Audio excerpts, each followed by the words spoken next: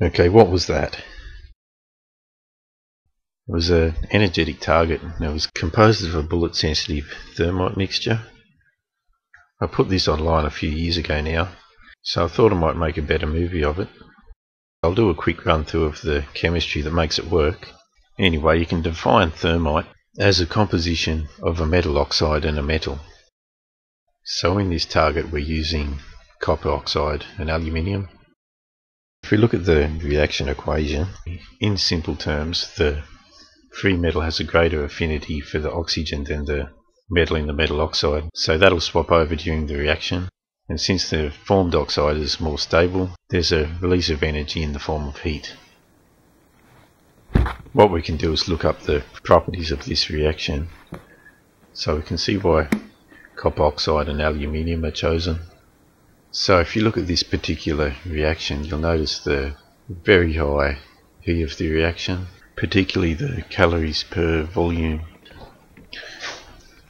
Also take note of the state of the products.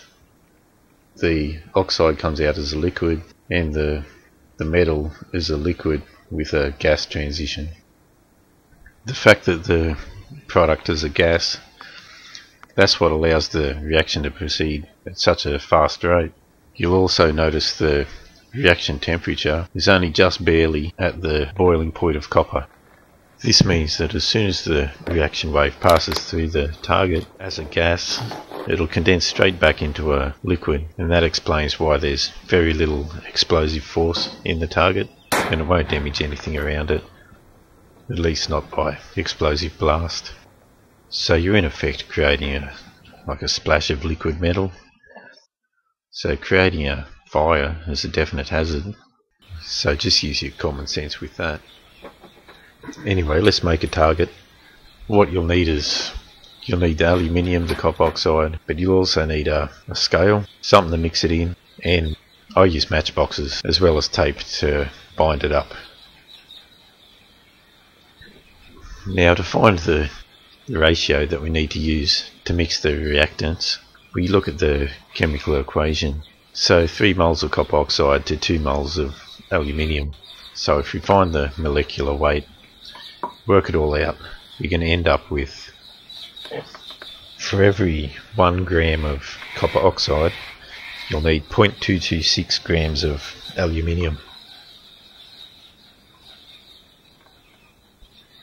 So I'll make it simple and I'll use 100 grams of copper oxide and 22.6 grams of aluminium. So just weigh them out, pour it into a pot and just give it a shake to mix it all together.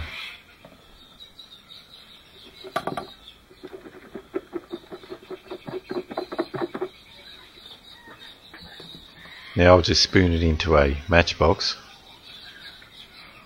Get as much in there as you can. Then you want to bind it up with tape. I'm using duct tape here. I'll normally use masking tape because it's easier. The tape you use does have some influence over the effect. Usually the stronger the tape, the bigger the effect. But you don't want to use so much that you're cushioning the charge.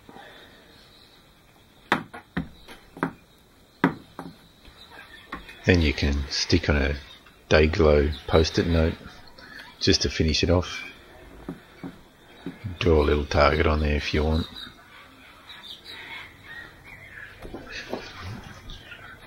Well, I thought I'd better mention something of the sensitivity of the mixture. Well, you can belt it as hard as you want with a hammer and you'll never go off. At least I've never seen it happen. And even on the high speed you don't see a spark or anything.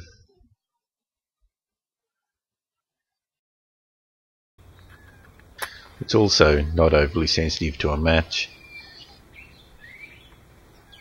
I'm not saying it's not flame sensitive, because it will if you hold a match to it, but even when the red part of the match hits the mixture, it doesn't ignite. Now by using a blowtorch you can get a red glow and then it will ignite. It's important to note that I'm using 200 mesh aluminium, which isn't that fine. It's not pyrotechnic fine, it's not flash powder fine. It's used for resin filler and things like that. So the finer the aluminium, you can expect the more sensitive it is to flame and impact, and the reaction rate would be faster as well. Anyway, let's shoot a few. With the rimfires, you need to place the target against a steel backing to guarantee the ignition. This shot was with a 22 at about 25 yards. The 17 sometimes works, sometimes doesn't, so you always use steel anyway. With the center fires you won't need the steel. In this shot it's a 2506 and it's a free hanging target on a string. If we look at the 22 shot, you'll see the smear of copper powder on the back of the cardboard. You'll also notice no damage to the cardboard. Using subsonic 22s can be unreliable.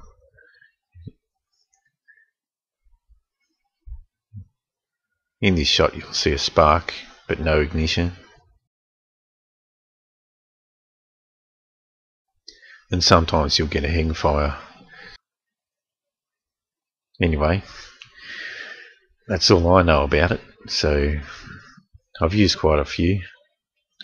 If you choose to do it, just use your own common sense and have fun.